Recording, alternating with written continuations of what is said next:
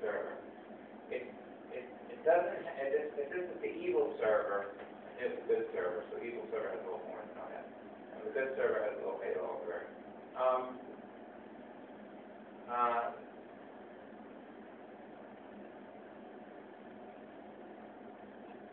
It doesn't help, we still have this man in the middle attack thing here. But once this protocol is done, okay, it doesn't help. Okay, it doesn't help this server that it has answered various queries, because this server may not be that same query.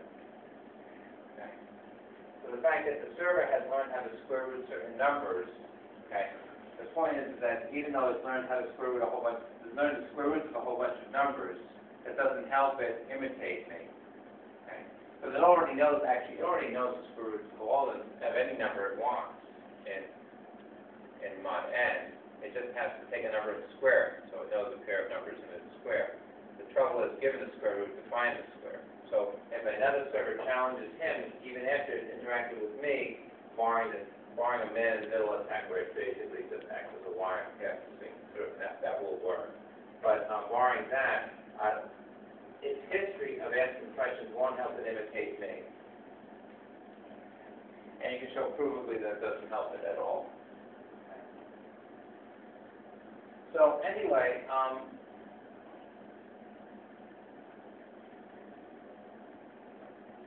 so here's the way it works.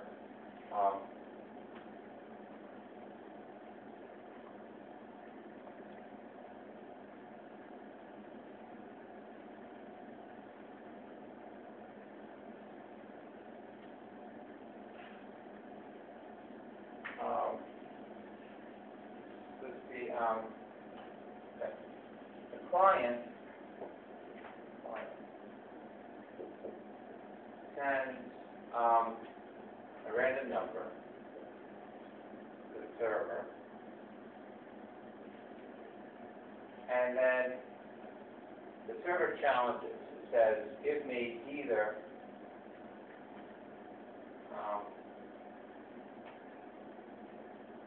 the square root of r, square root of x, sorry, or the square root of some other thing. So the v here is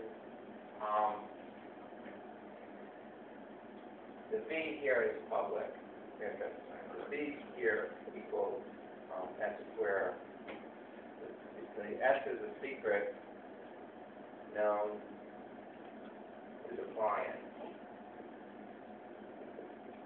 and the v is public knowledge. V is public knowledge. So I have to prove that I know the square root of f. So in fact, what I'm proving is the square root of v. And so then I send back either r, which is the square root of x, or rf. Like this challenge.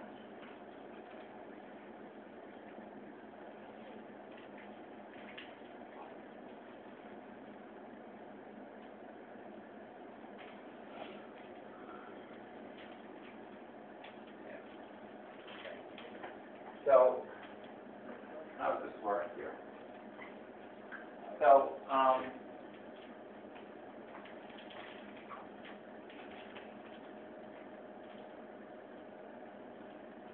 this part here, this is called a commitment, and what this does is that the client sends a random square to the server, random number. The server wants to know, first of all, S wants to know that this is in fact a random square. Okay. And it can do that by asking for the square root of what was sent. Okay. So it puts a point. And so it therefore, with 50% probability, knows that I would send a random square.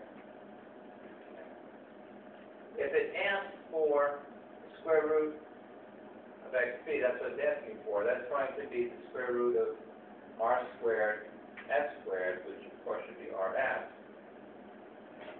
Okay.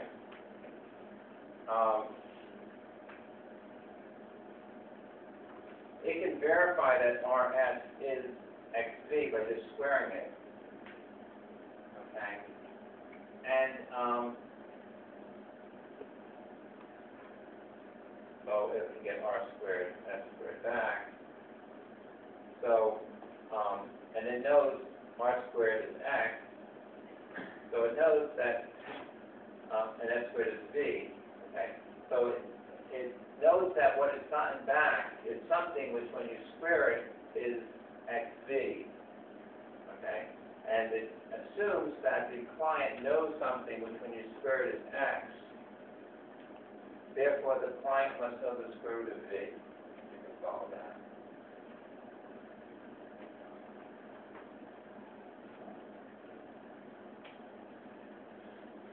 As we're given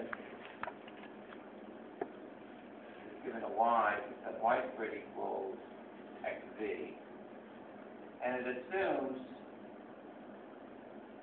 it can be given an r such that r squared equals x. Okay, and by division,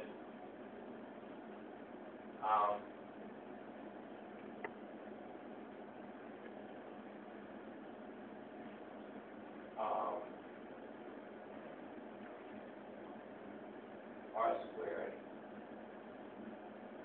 with v equals y squared divided by r squared